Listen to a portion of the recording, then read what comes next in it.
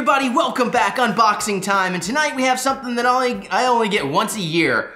We have this, I don't know what you would actually call this, but anyways, when you subscribe to Marvel Unlimited, hey, you kind of get like not a prize pack, but I guess a gift, if you will, and then every time it resubscribes or renews, you get another one. So when I signed up, I got a box and had a few comics in it, had a Rocket Raccoon exclusive Legends figure. When it renewed my second year, I got a bunch of comics. I got some Agent Carter pins, and an Iron Woman action figure. And so now I got this one, and I got no idea what's in it, and I'm really excited. And also, I spent today, thanks to Comic Bento, I've become obsessed with Spider-Gwen. Like the kind of obsession, I've never done this in my life. I went out and I bought every physical copy of Spider-Gwen I could find, all the variants, everything, the Howard the Ducks with first appearance, all of that, and now I've set up a subscription or whatever, so I'm obsessed. It'd be awesome if there's something Gwenpool in here. I highly doubt it, it's way too new.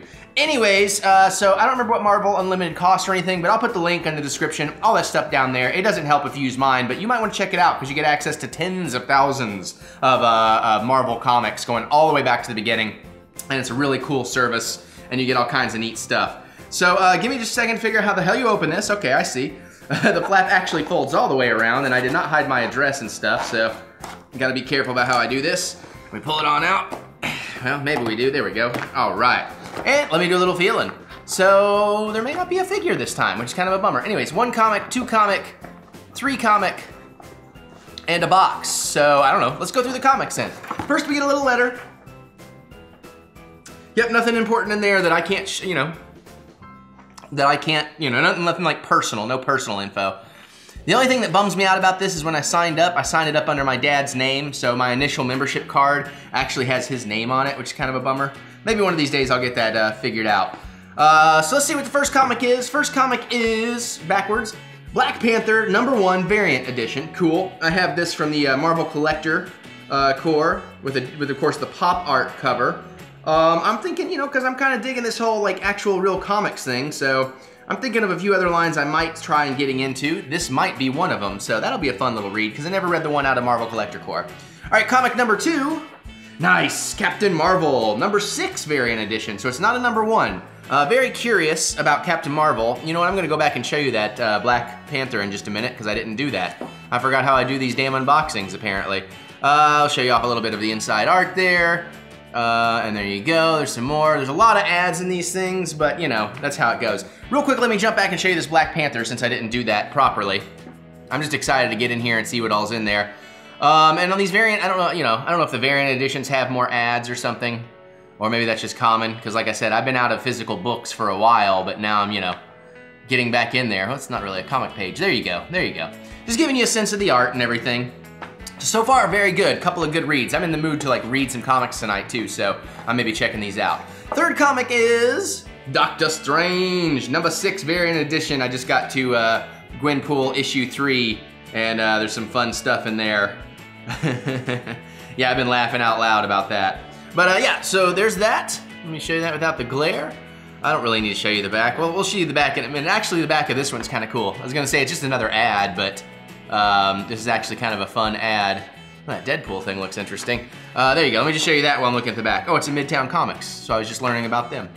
Cool, well there's the 3 things. Now we got like a cardboard flap in here, so I'll pull that aside. And we have an action figure. Yes, it is a full-size action figure. It is a female action figure. The head feels interesting.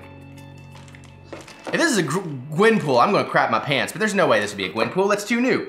Okay, Captain Marvel. Oh, that's a pretty sweet Captain Marvel, actually. Oh, and we got some other stuff in here, shit. So, I'll take her out of the plastic and show her to you in just a minute. Let's see the other stuff. We have a patch.